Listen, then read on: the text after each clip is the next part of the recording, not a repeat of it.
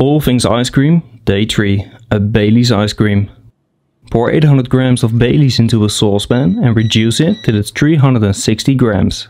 Then add 660 grams of cream, 440 grams of milk and 250 grams of sugar. Now while stirring, bring this to a boil.